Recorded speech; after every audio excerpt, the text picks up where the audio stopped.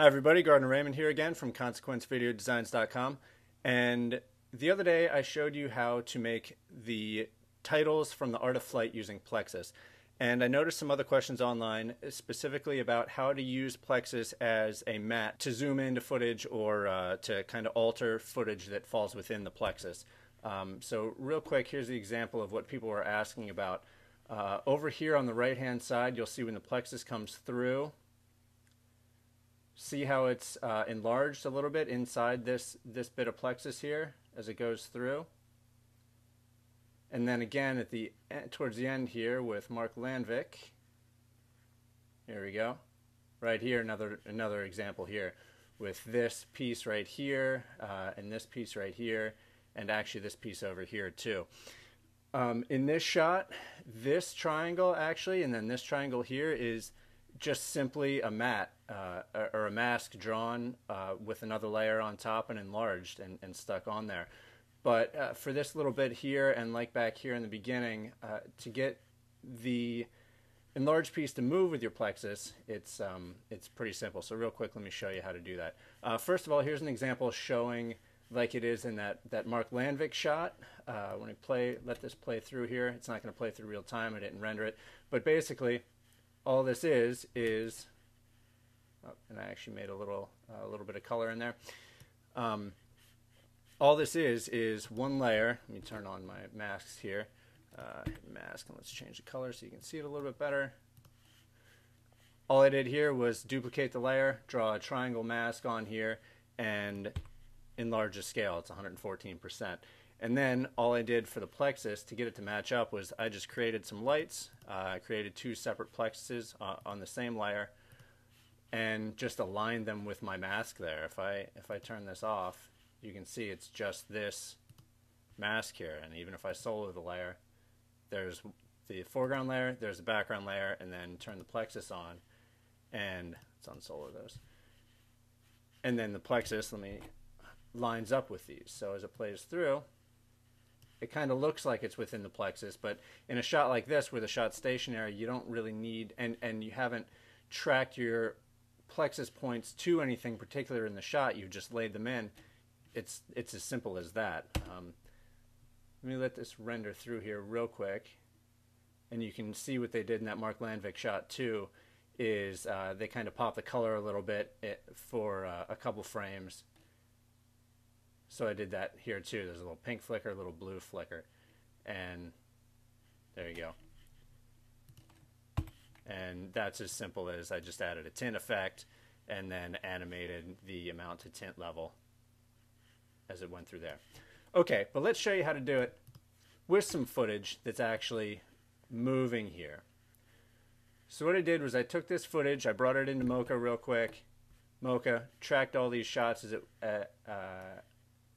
tracked all these different leaves as it went through the shot, exported that tracking data basically just as transform data, brought it back into After Effects here, created the nulls. I have them hidden back here. I duplicated them. These are all null objects. If I turn them back on, you can see all the null objects that live in here. Created all the null objects and then used the sweet Null Swapper script, which I have in here, scripts Null Swapper. If you want that, it is, where did I do with it? There it is, Safari. Just do a Google search for Null Swapper. It comes up. It's a great little script from David Torno. It's free, and basically what it does is exactly what it says. It takes these null objects and swaps all the tracking data that's on them, and applies it to lights, which have the same name as your null objects here, because Plexus uses lights and not null objects for the points, and it also works well if you're using Trapco Particular. So I did that. I swapped them. They're all stuck in here, and then I created my Plexus. There's my couple layers objects. All of them. There's probably a little bit extra in here that I don't need. These two get rid of since they're not there. And just created this basic Plexus here.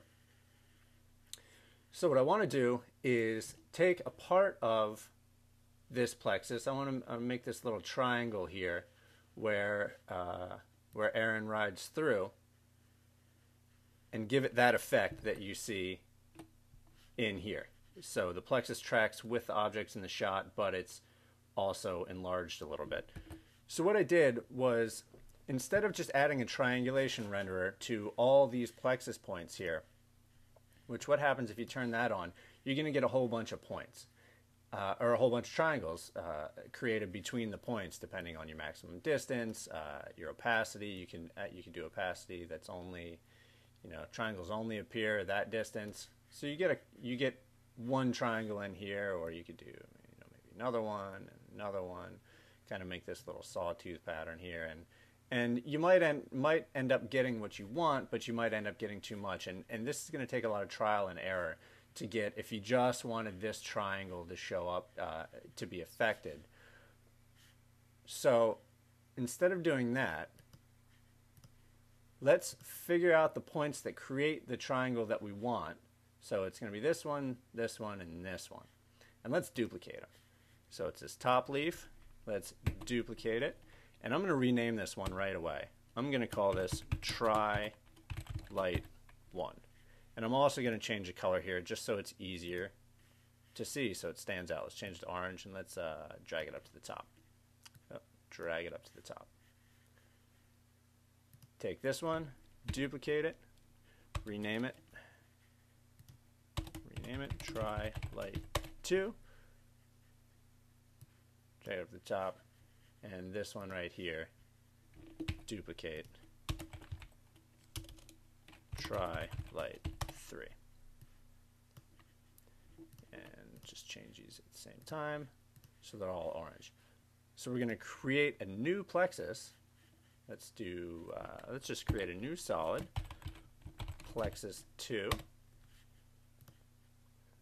effect rowbyte plexus, and let's create some new geometry layers. All lights, we want it to only apply to lights that start with try. So these 3 right here. We don't need a points renderer. All we want is a triangulation renderer. So once we have that, let's start boosting up our maximum distance here until the triangle appears. So there we go. And let's make the opacity, let's make it fully opaque. Just in case we'd like it fully opaque. That's opaque enough. So now as we scrub through the shot, we can see that that triangle stays in place with the rest of the plexus. So now we take our plexus 2 and our 3 tri-lights, Command Shift C to pre-comp them. I'm going to call this plexus matte. Hit OK. And now all we need to do is duplicate our clip that we want, put it underneath the plexus matte, and then change our track matte to Illumimatte. And we also want to take this and put it below our original plexus layer, because you can see when it's on top, it covers up these lines and it kind of overlaps. It overlaps halfway between the other lines that were there. So we want it below the original plexus so the original lines show up. Now you're not seeing anything, but that's because no changes have been made to this clip. As soon as I change this, let's change the scale. There we go. And we can change the position here. So now as we scrub through the clip, we can see that that little section just there in the plexus is magnified. And it's as simple as that. There are plenty of other things you can do. I think this is the same thing. Yep, this is the original one that I worked with. You can change the color, so this is the same scale, but as he comes through, his shirt changes colors. And I did that just with a change to color effect. You can animate the opacity of the matte layer, because remember, the matte layer is just a white solid. And when you make the track matte, it just turns that off. So you can just animate the opacity of that solid and have it flicker on. And I just desaturated this clip in this version. and then have it fade out, and it goes back to normal. You can create a still if you want. So as he comes through, you get a freeze frame. And then with this, you just do some time remapping there. And then if you wanted to, you could, let's copy this freeze frame, let's paste it here, and then let's copy the original, the beginning keyframe, and paste it here. So now when this goes through, it's going to go up, freeze for a few frames, and then reverse. And then freeze because it doesn't go all the way back to the end.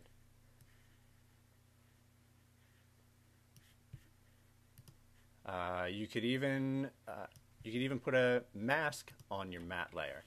So change this mask color again to make it red. And then you can animate that mask.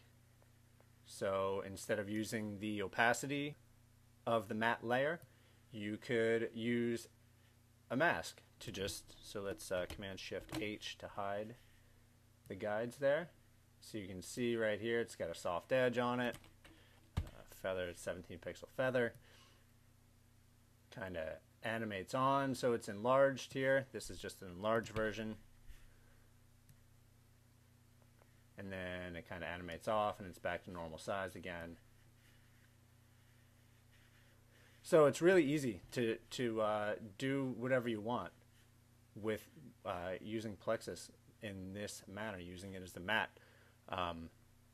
Again, simple way to do it, to just line it up if it's a shot that's not moving. And even if this shot was moving and we have these points animated a little bit, you could simply animate this mask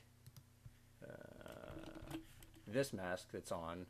Over time you could animate the mask path, because in an instance like this, if you wanted your Plexus to look exactly like it does here, but just say, this moves to here over time, and then this moves to here over time, moves down to here or something. So these just have some, let's do that. And let's do this, nope.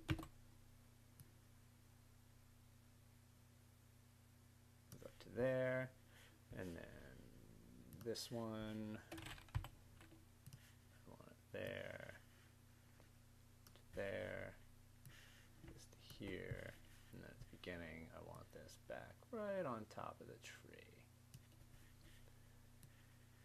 So as we go through this over time, that Plexus moves, but then this mat stays the same. But if you wanted to change that, you could just simply animate this mask path,